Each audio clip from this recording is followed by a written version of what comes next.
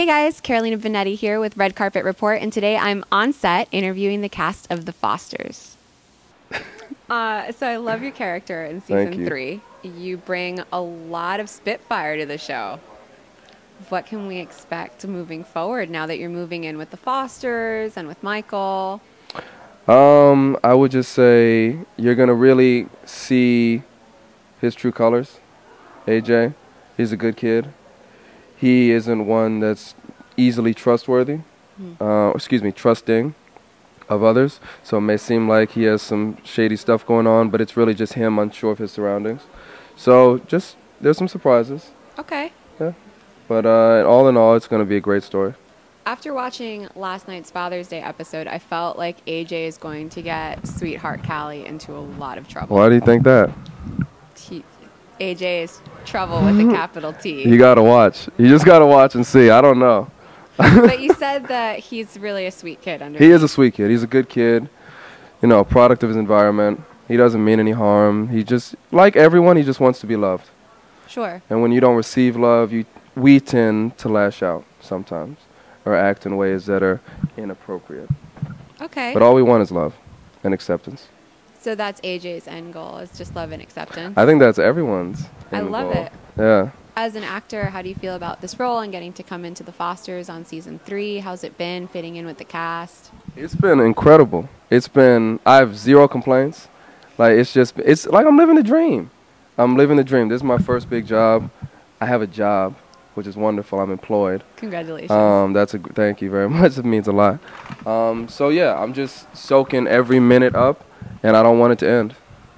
That's wonderful. And then we talked a little bit earlier, and you were telling me that you want to go to New York this summer. For some passion projects. For some passion projects, for some studio projects, for some plays. But just really, I think more than anything, to network within that indie, artistic TV community over there, film world. Because there's a lot going on. And I want to get in with the people that are my age, a little bit older, a little bit younger, that are on the varsity team out there. And just keep going up with them. I love it. I love that mentality.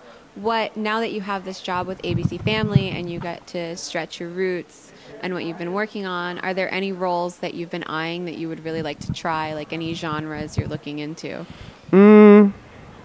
Not right now, no. Right now, I'm just really grateful for being on this show.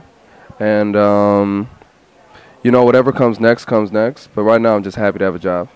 That's awesome. Yeah. What do you like to do for fun when you're not on the set? I come to set when I'm not on set. This is fun for me. This is the most fun I have. I don't have a life. But no, I play basketball. I play basketball. I work out a lot. I like being outside, cooking, watching movies, fishing. Now, originally being an East Coast boy from D.C., how much are you loving the beach here? Have you become a beach boy? I don't really go to the beach. I don't like sand. I really really don't like because it gets in the car, it gets everywhere. I don't like sand. The beach is cool, and it's always cooler at the beach. Yes. I like it a little bit hotter. You know, it can get cold at the beach, and you don't know that coming from the East Coast. So shooting here in the valley is perfect for you. Perfect. Yeah. Maybe if they had beaches in the valley.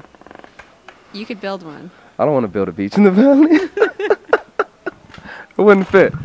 No, but no, I'm not a beach guy. I like lakes. You're I like lakes. Do you like lake sports too? No, I don't like getting in the water.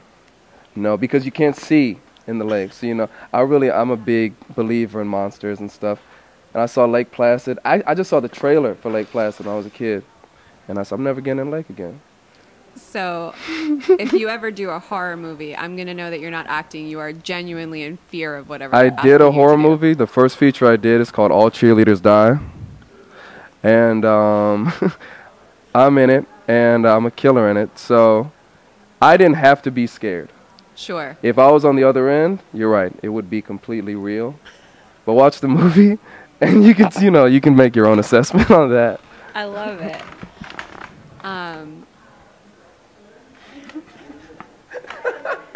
You're cracking me up. Am I saying all the wrong things? No, you're just cracking me up. Okay. You don't like sand, you don't like water. No. But you love the heat in the valley. I think you're the only one. It's weird. It's weird. I like it.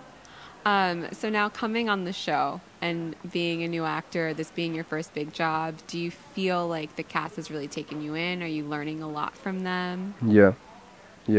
I think that was the biggest, positive about this experience so far. It's been nothing but love. So, I mean, nothing but reassurance, love, and support. That's really been all it is. That's wonderful. Yeah. Any pointers you would give to actors when you get your first job, now that you've learned that you've started this one? Show up on time, meaning 30 minutes early. Know your lines. And just be ready. If it's TV, be ready to change like this. Okay. And just say yes. Just say yes. Don't worry about it unless it's something that you feel you're being disrespected by. Just say yes and trust. I love trust. It. Yes and trust. Yes and trust. And 30 minutes early is on time. 30 minutes early is on time. Yeah. Wonderful. Thank you so much for your time. Absolutely. Today. Thank you. Hey guys, if you like this video, give me a thumbs up, subscribe for more videos, and leave me a comment below today letting me know who your favorite character is on The Fosters.